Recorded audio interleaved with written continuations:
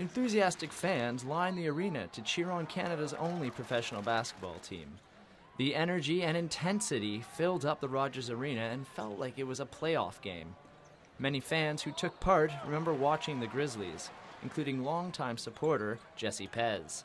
I think a lot of people are going to watch the games lately. I think the younger generation is starting to play basketball a lot more, and I think there's a lot of people out here to show that we could support an NBA team. So, despite the reasons and the troubles for Vancouver not being able to keep an NBA team, clearly there's enough support that the fans are showing we can once again have an NBA team here on the West Coast.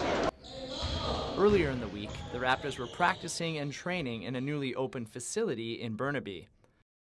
The state-of-the-art Fortius Sport and Health Center had its grand opening just over 1 year ago and can accommodate any professional team, no matter what sport. Dwayne Casey, the head coach, came here as well and saw it and was just impressed by what Fortius Sport and Health has to offer. It's a one-stop stop, really, if you want to hold the training camp.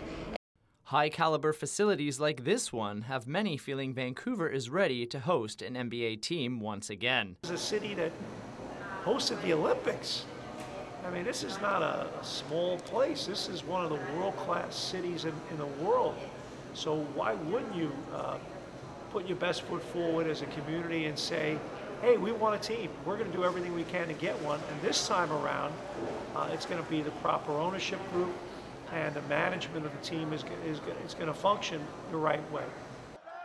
Back at Rogers Arena, the fans clearly have an appetite for basketball, and perhaps one day soon they will have a chance to cheer on a team of their own. Johnny Kidney in Vancouver for BCIT Magazine.